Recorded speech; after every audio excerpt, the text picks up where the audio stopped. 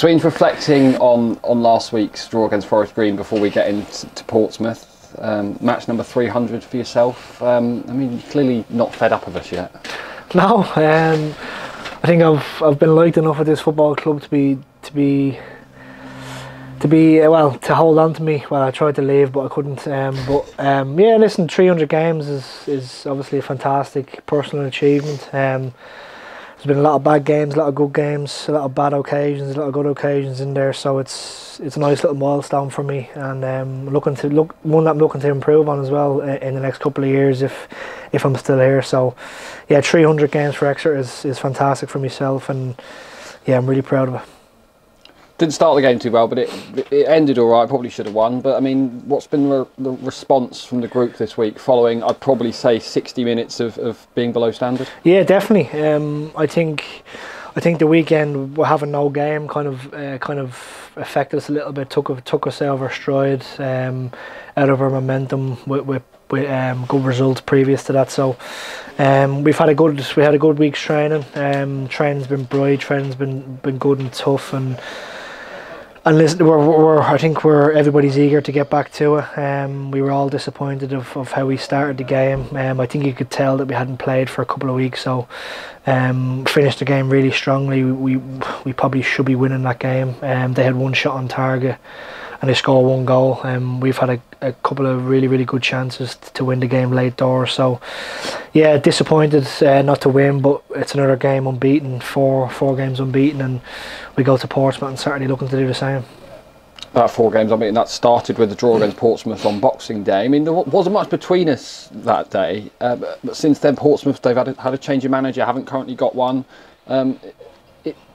It gave us an idea of what we can expect, but obviously they're going to be at home with that cracking atmosphere that they're known for. Yeah, I think they'll probably have a bit of a spring in their step. Having no manager, you kind of sometimes it makes you play a little bit freer. Sometimes it doesn't. But listen, there'll be a lot of pressure on them to get a result.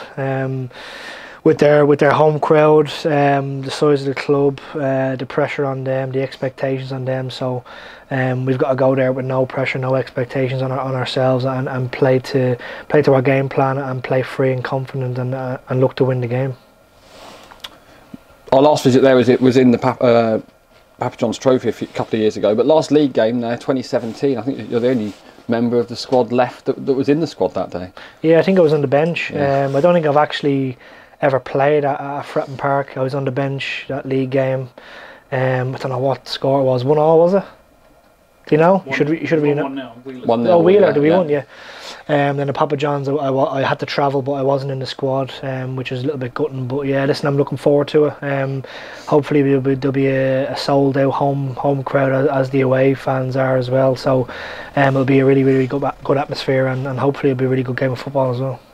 You mentioned the crowd there, 1,600 away fans, and you're probably best placed in the squad to compare the crowds we see at home as well at the moment compared to a few years ago. It's just the incredible the numbers we're getting. For example, a sellout against teams such as Forest Green is probably wouldn't have seen in the past. No, definitely not. The first couple of seasons I was here, I don't know what we averaged at home. It might have been 4,000 or 5,000 at max. And obviously it comes with us doing really well, playing some really good football, with some young exciting players, some young exciting talent kind of helps encourage more fans to come to the stadium. So, and the numbers are proven.